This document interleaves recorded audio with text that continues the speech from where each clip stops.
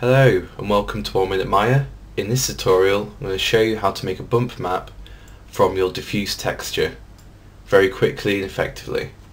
Okay, so here's a render of my Vespa. Currently it's not got any bump map, so it's looking very flat. All it's got at the moment is the colour mapping specular. So you can see around here it's not looking very good. Okay, so the first step you need to do is to open up your texture diffuse map within Photoshop. Here's mine. Okay, so the first thing you need to do is to desaturate the image to get rid of all the colour. So you can do this by going to Image, Adjustments and going down to Desaturate, or you can use this shortcut here, Ctrl-Shift-U. Okay, next step, just zoom into a high detail area, like so. It's got a lot of chipped paint here, it's good. Okay, so go to Filter, Other and High Pass. Okay, so we just need to adjust this radius to get some subtle detail. I think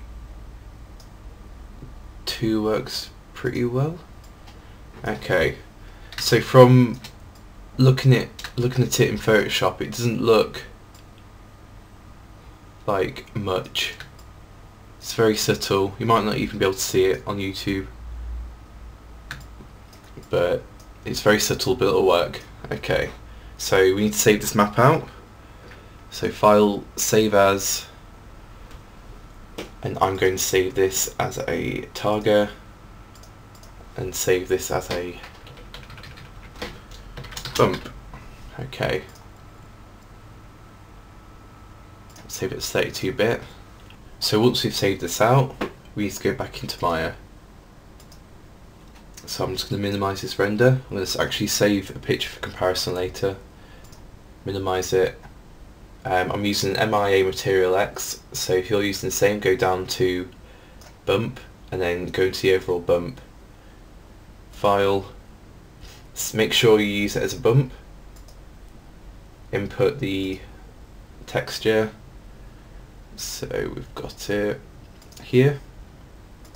Open. I'm going to set my filter type to off so that we get a nice sharp texture. And then we're ready to render again. So I'm going to open up my render window and then render. Now that the render's done, as you can see it's really over the top, so we're going to have to change the intensity of the bump so it's not as crazy. So to do this, go back into your shader, bump, and click on this arrow, and